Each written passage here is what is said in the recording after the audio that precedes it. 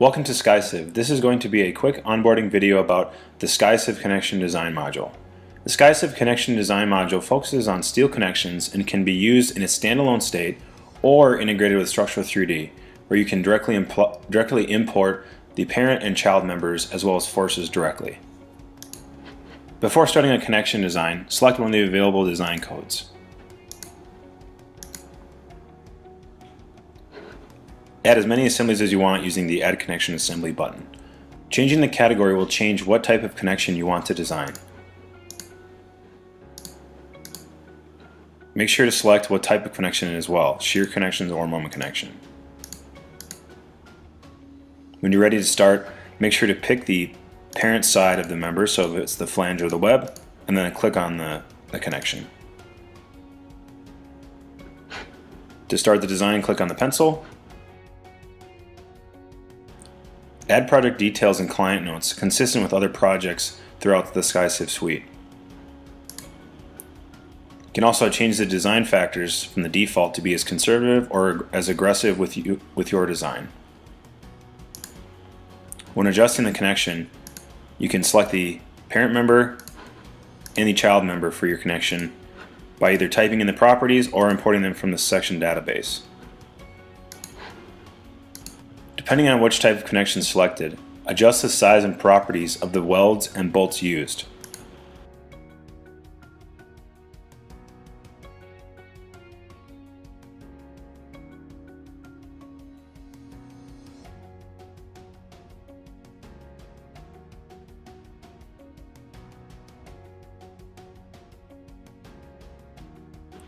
When ready to adjust your connection details, click the Connection button. This will bring up a prompt with all of the required inputs you need to go through. So simply go through the top to bottom fields and make sure to edit the dimensions as necessary.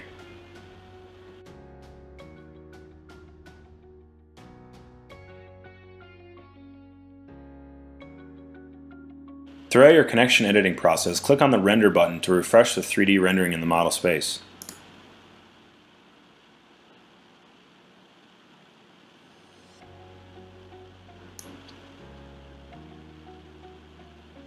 In the standalone version, you will need to manually input the design forces. These forces would be factored from your previous analysis. To do so, just click into the field and type in the forces. You'll see the local axis is identified for the parent and child member here. Let's take a look at the integrated version of the Connection Design Module. After completing the modeling and solving process in Structural 3D for a model, you can directly integrate the Steel Connection Design Module. The main thing to note, however, is that whichever case you are viewing in the results window is what will be imported, since the Connection Design Module only considers a single forced case. So make sure you're using the correct case, whether that be the envelope forces or other. So in this case, we're showing the 1.4D or one type of load combination. If I wanted to design this frame for the envelope absolute max, we'd make sure that that would be selected and shown here. To start the design, go over to the Design button, hit Start New Code, and click on the Connection Design button. At this point, the workflow is the exact same as the standalone version of the model. So from here, the workflow is almost exactly the same. You would add the assembly, click on the type of connection you'd want.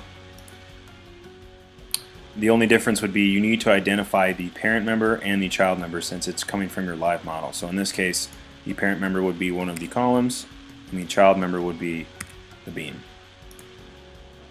Once you type in those member IDs, the solver will recognize that connection based on the members that you picked, or that joint that it's identified, and this will be the connection that you'll be designing.